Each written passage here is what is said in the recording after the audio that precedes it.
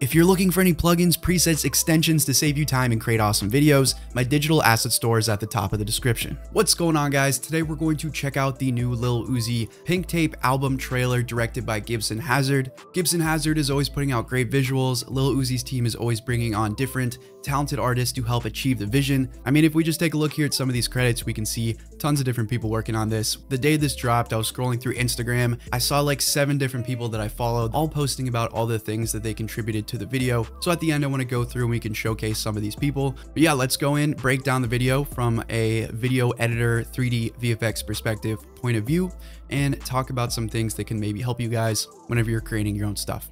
So we start off here, we have this anime opening.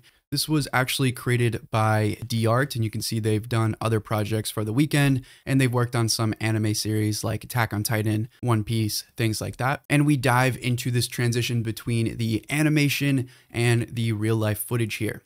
And the first thing that I noticed, the first thing that stuck out to me whenever I saw this, you'll see some of these opening scenes here in a bit. It reminded me of that A$AP Rocky LSD music video where they're walking through Tokyo, a lot of the camera angles, a lot of the shots. So I wonder if that was a big inspiration. Also, I want to talk about here, we have some really cool intro titles, and this stuck out to me. I think that this was inspired from Enter the Void. If you guys have ever seen that movie, pretty cool movie, and they have this similar style of titles here where it's just flashing very quickly in different styles and different fonts. Really love that. So if we go frame by frame here, you can see we have something similar here. Pretty cool. And yeah, here's the scene that I was talking about. Reminds me so much of that A$AP Rocky LSD. Again, I don't know if this was maybe part of the treatment, but that shot right there almost looks frame for frame the same. So I thought that was cool. And we have our Akira bike sequence. So we'll talk a bit about some of the cultural things that I noticed a little bit later. This is going to be one of the main sort of switching between real life footage and in studio footage where they shot this probably in front of a green screen, him sitting on the bike, but they do a good job at sort of blending this together with the real footage. So if we go frame by frame here, I'll play this first at full speed. You guys can see, bam, pretty cool. And if we just break that down, you can see if you look over on the left here, they're taking this shot and they're just cutting out a couple of frames. It's essentially just a smart usage of masking, of blur, of shakes to be able to blend this together. You see it goes from compositing in from this scene, we get some blur, we get some shake into this scene, and then it even switches to a third scene right there. So pretty cool. And I think that's ultimately what Gibson Hazard does best in his videos. He has a great understanding of motion and speed when it comes to crafting a visual. And he also pairs that extremely well with sound design. And I think that's what sells a lot of the effects even better. So let's keep going through here. This might even be the 3D rendered version because the bike looks different. So we'll come back to that a bit later. We get some really awesome transitions here. Here's where our 3D modeled version starts to come into play. And a bit later, we'll show you some transitions from that. Another key thing that I think Gibson Hazard does really well is the movement of the camera. There's never a static shot if you notice that. It's not just a shot of him close up like this. The camera's always moving and swiveling in some unique way and really guiding you through the scene. All right, so here is our transition into our 3D model. And if we go slow, we'll play it in full speed first, and then we'll slow it down a bit. We get the classic Gibson Hazard-esque kind of zoom through a car, zoom through a motorcycle, and this shot's really cool. The details there. And if we go slow motion again, that's one of the biggest benefits of being able to control the camera, control the speed. The small details don't have to matter that much whenever things are moving that quick. You can get away with a lot. And if we look at the 3D model, it's not even the craziest looking, most realistic 3D model. Close up here, we have some visual effects going around to sell that idea of the speed. And then a really cool match cut here. So in that Lil Uzi Just Wanna Rock video that I broke down a couple months ago, they used the match cut a lot. And I've been talking about that in a lot of my tutorials if you guys want to learn more. It's a really great transition where essentially you're just lining up 2 different parts of the composition. And you see it doesn't have to be perfect. They zoomed into the dashboard of the bike here. And then if I go to the next frame, this is the next shot, but it's also zoomed into the dashboard. So it creates this sort of seamless transition just like that.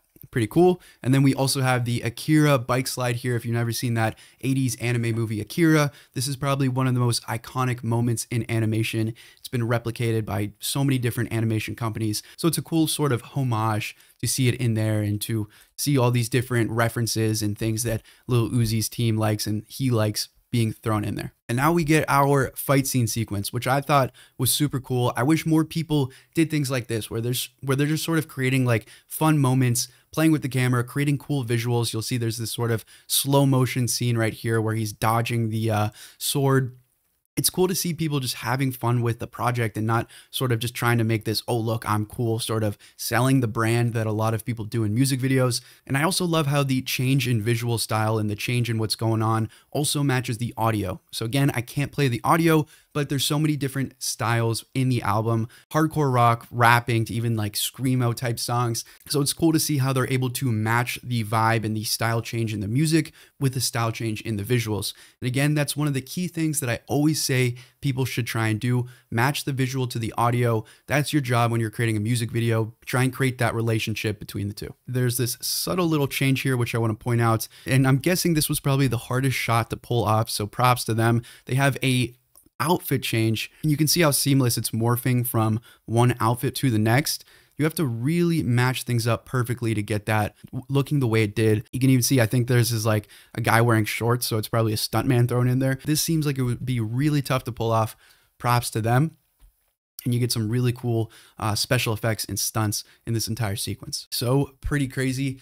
Giant production as a whole. Like I said, I want to dive in a little bit and highlight some of these artists that worked on this because they are amazing people. You guys should follow them. I follow a bunch of them. That's how I found out about a lot of the things that were put into here. There's another little 3D scene over top. The entire way through from start to finish, they did so many different things. I'm sure you guys have seen this for yourself. I loved it. I love whenever people bring on a ton of different artists, and I wish that more people with big budgets did something like this. It feels like there's a big disconnect between people that are all the way up there and they have this established fan base, they have this giant war chest to be able to put into things like this. It doesn't feel like they're tapped into the community, or it doesn't feel like they're trying to do something new and experiment and just have fun with the project. So here's another amazing part at the end here where, again, they're just showcasing these different artists and having them create cool things for the fans, for the project itself, all coming together and working on this. I wish we could see more things like this. Props to Lil Uzi and his team. Again, a ton of the things that Lil Uzi has put out in the past have been just a huge collaboration with all these artists out there. All right, so let's take a look at some of the people involved in this. We'll give them a quick shout outs. I'm sure I'm going to miss some people here because there are so many people who did different things. If you did work on the project, if you're watching this video, comment down below and I'll pin your comment and add your Instagram handle to the description. So this is Aiden Edits. He made that ending sequence with the volcano that I just showed you. Super cool. He's been doing a lot of really cool 3D things for different people. So yeah, awesome work. Go ahead and give Aiden a follow. Again, I'll leave everyone's Instagram down in the comments below so you can check them out. Here is Sauce Babies. He created some of these animations for the project. Here's the different frames for the animation. And then you can see with all these frames put together, here is that full animated bit. And he also has created artwork for Lil Uzi in the past. We also had Scissor Films doing some things for the project, and I've talked about them in the past. They've worked on a lot of Lyrical Lemonade videos and a lot of other music videos that I've been talking about. Made a few tutorials showing a lot of the things that they've done in their work. We also have Reduciano, I think that's how you pronounce it. We can check out his post, made some titles, billboards, 3D sequences, did some creative design work, storyboard, etc. Shout out to him. Again, link in the description. We also have DigiYams, hotel and billboard design work. And if we look through here, pretty cool. Also, Internet Girlfriend involved in that as well. I'll add her link in the description too. Then we have Lee's. And we'll check out here. Trailer billboards and assets, Akira billboard design, bike design. There's a lot of cool graphics just on the billboards that you saw throughout the entire video.